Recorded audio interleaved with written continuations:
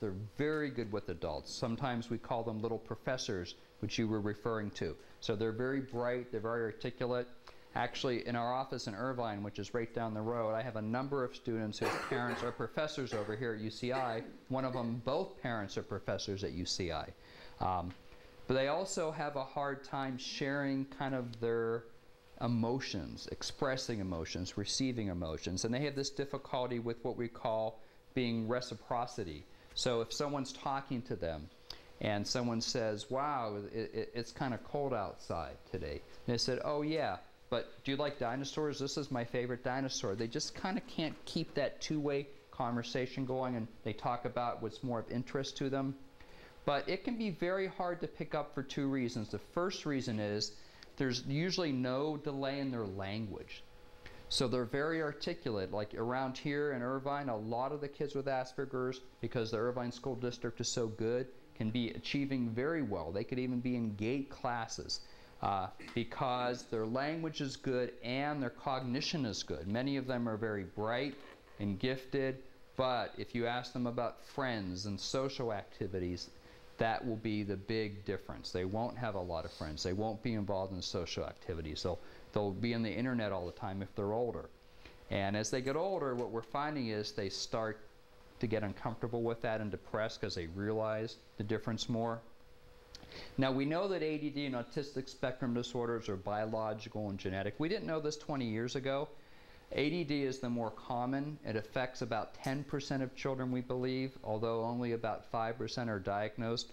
Autism is about 1 out of 150 kids, but with boys, it's about 1 out of 100. Do you think we see more boys or girls with these disorders?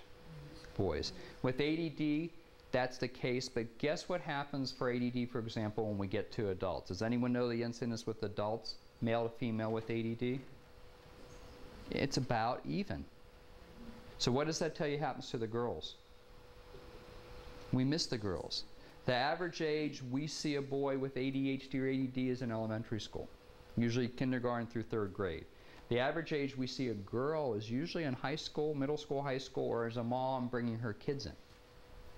So it's missed a lot with girls. That's why we see the incidence with adults about the same. We know these are genetic disorders. They've found some of the genes for ADD, and recently they're found some of the genes for autism. It's not so clear that they have like a genetic test yet, and a lot of things are kind of associated with ADD, like impulsivity and addictions and other things. So, but we know it's genetic, and we also know it's related to neurotransmitters in the brain. I'll get back to that later. Now, when we talk about looking at the brain and doing brain imaging, believe it or not, this isn't something new, even though some of you might be hearing about it today for the first time. This goes back almost 20 years ago. In 1990, Alan Zemetkin at the National Institutes of Health, which is the big government agency in Washington, D.C. that does a lot of research, did a study with adults with ADD, and he looked at their brains. And he found there was a significant difference between adults with ADD and those that didn't. What he found overall, just we lumped them all together, there was a group with adults that had ADD and a group that didn't. This is a PET scan. A PET scan is like a picture of your brain when you're doing an activity, and it sees how active your brain is. You have a radioactive IV that goes into your system, and it looks at different kind of parts of your brain to see how active it is and how active you metabolize sugar, glucose. And the bright colors, the whites and the reds, show that your brain is active. The dark colors, the blue and the green, show that your brain is less active. So almost 20 years ago, they could see the difference between adults with ADD, their brains were overall underactivated, and adults that didn't have ADD, their brains were more active. Now this was before we knew there was all these different types of ADD, so this isn't really new, but these were used in research centers and universities, and they're very expensive, and you have this radioactive IV. They never really approved doing this type of research with children, with the research subject committees, but this was kind of the start. Then about 15 years ago, another type of brain imaging came out called SPECT scans, which is a blood flow study, and they found that there was a different pattern with a lot of people with ADD. Instead of their brains being under-aroused, their brains were over-aroused. Their brains were too active.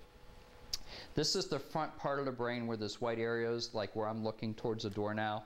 And the red means this part of the brain is overactive, where the blue is average. You see all this red in the front? The front or anterior is called, and the cingulate gyrus, this is the area of the brain that's responsible for your brain being aroused and kind of overactive and getting stuck on things. What they found is that a certain percentage of children, adolescents, and adults with ADD, instead of their brains being underactive, they were overactive. And it ended up that with kids, it was about 25%. When we got up to adults, it was almost more than a third, almost 40%. So what's the importance of that?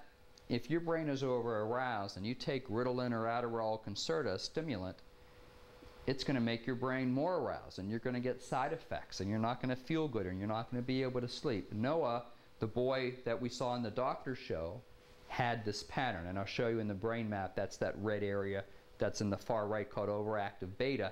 He had this pattern. So the fact that we could start to see these patterns, we could help people say, well, you know, if you have this pattern, you need to be really careful if you do a stimulating medication like a stimulant or even an antidepressant. And we could see that they had kind of an opposite pattern. Important to know.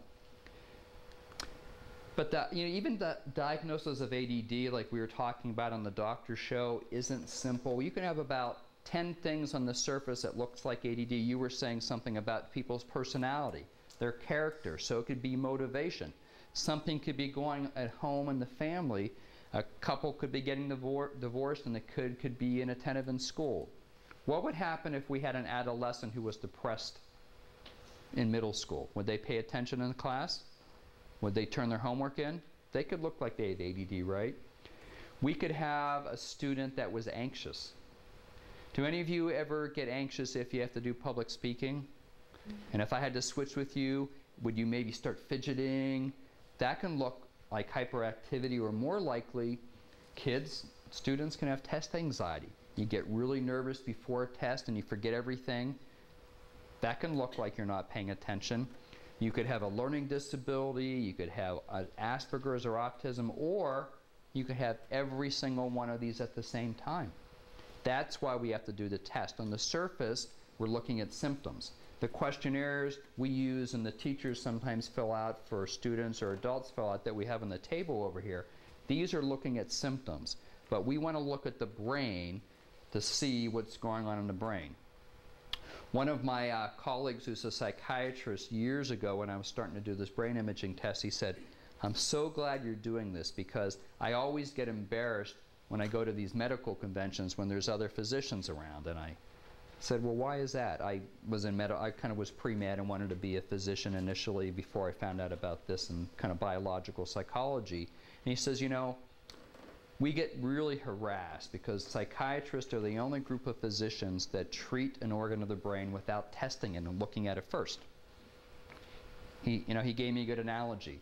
Let's say you're walking up all these steps here at the church and your heart starts going fast and you get heart pains and you get rushed to the hospital and they say, okay, I think you need bypass surgery. Here are the papers, sign up. Would any of you do that? Of course not. What would you say? Aren't you going to do some sort of test? Of course, they're going to do an EKG, and now they have scans. But in psychiatry, they haven't had a test to look at the brain, so they had to look at the symptoms to try to figure out what was going on. But as these new brain imaging techniques have evolved, now we can look at the brain. So this is really important. At our centers, attention learning centers that we have in Irvine, San Juan Capistrano, and Encinitas, we do not treat anyone with neurofeedback or even medication until we know what's going on in their brain. And the boy on the doctor's show was misdiagnosed twice before we saw what was going on in his brain. This is a common referral from a principal. I usually get these at the beginning of the year, but sometimes I get these anytime. This is a boy who's been in the principal's office every other week the whole year. The principal keeps telling him, he says, listen, Johnny, think about what you do before you do it. Can you read what Johnny says? By the time I think about it, I've already done it. Johnny's impulsive. So what do?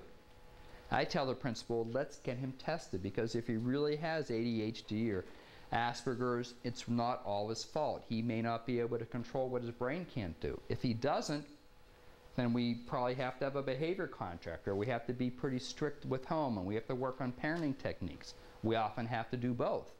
That's why we do the test.